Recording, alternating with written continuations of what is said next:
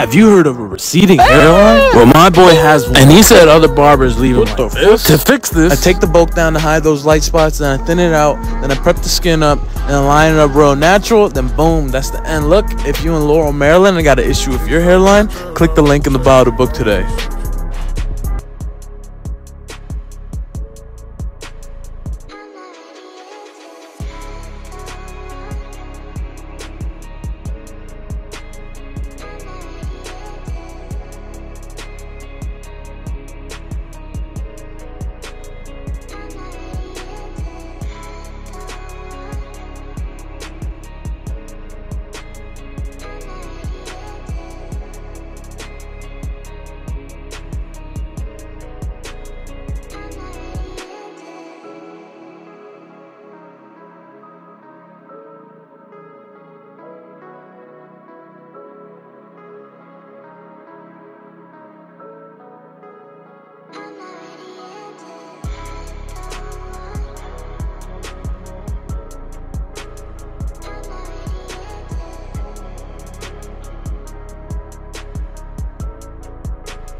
Is your hairline fucked up? My boy got 2 light spots and he said other barbers push him back or give him that McDonald's hairline. To fix this, I lay the waves down, then I prep the skin up, thin out the hairline, then line it up real natural, apply some enhancements, then boom, that's the end look.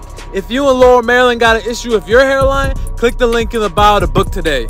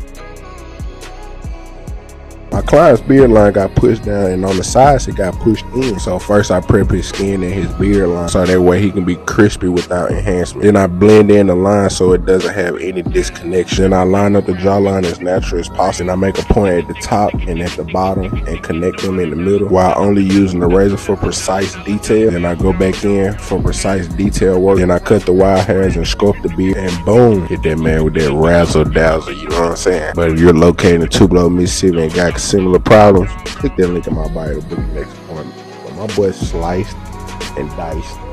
I already know it.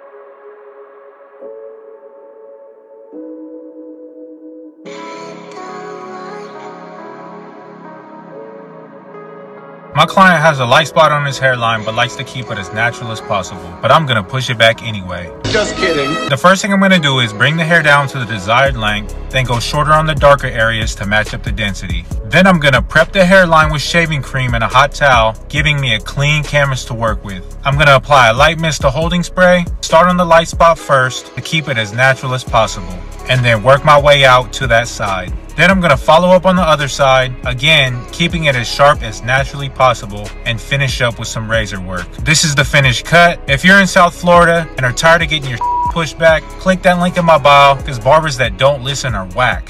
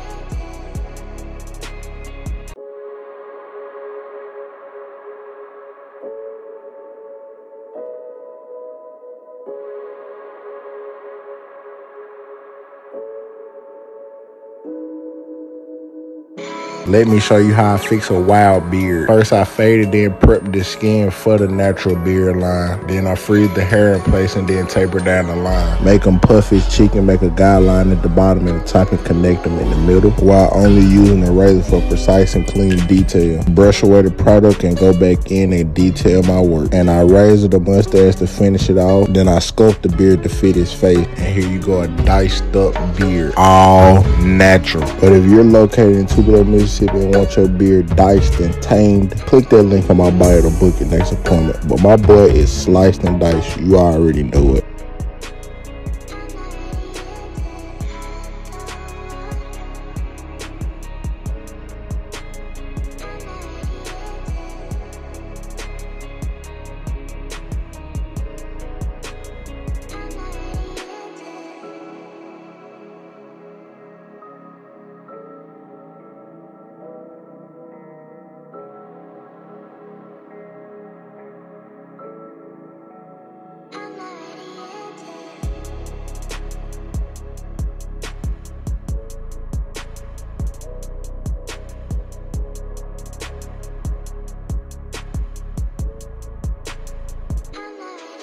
Yo, my guy hairline grows thin in the corners and it grows further down in the middle. So let me walk y'all through how we fixed it. So since it grows further down in the middle and the left side is way higher right here, we're gonna have to push the middle back and match the left side up since it's the highest side with the right side, but not really trying to dig into those corners where it's thin at. So we're gonna lay it down with some OG Walker Red Alert holding foam and brush it in. As y'all can see, we got these hairs laid down on the hairline, and we're gonna start off in the middle.